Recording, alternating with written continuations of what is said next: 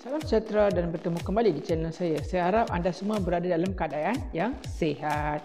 Okey, hari ini saya nak buat reaction berkaitan iPhone 13 Pro.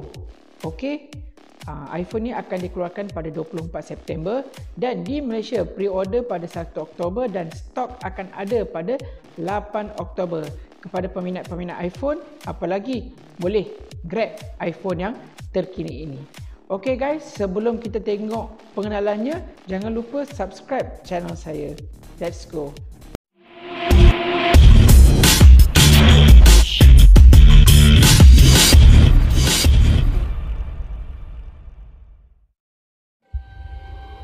Intro dia. A faster chip. Oh, chip yang laju. A high performance display. Okey. And the biggest upgrade ever to the camera. Kamera saiz besar. Introducing iPhone 13 Pro. 13 Pro. Wow. It's ready for action! Guys, biru dia cantik lah guys. New wide and ultra wide cameras let you capture incredible scenes in even lower light. Clear kan gambar dia? Memang clear gambar. The new telephoto camera has 3 times optical zoom for even closer close-ups. Nice. Discover a new world in macro with the ultra-wide camera. Clear guys. Clear siot. And upload and download faster on the go with 5G.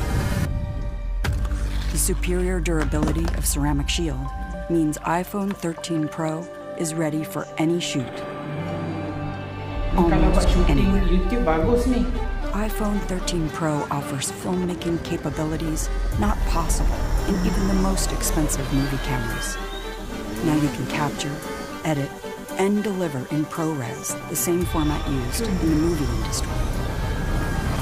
And introducing Cinematic Mode, which brings the art of cinematography to iPhone.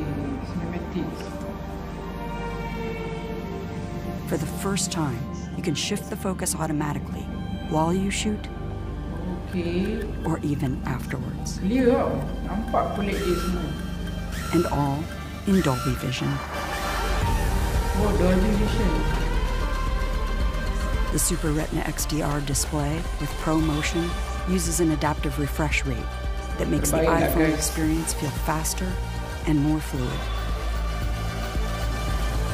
Power is redefined with A15 Bionic, the world's fastest smartphone chip, and a huge leap in battery life to keep up with your day. More powerful, more intelligent, and a world of cinematic possibilities. iPhone 13 Pro. iPhone 13 Pro. Okay guys, itu dia introduction iPhone 13 Pro.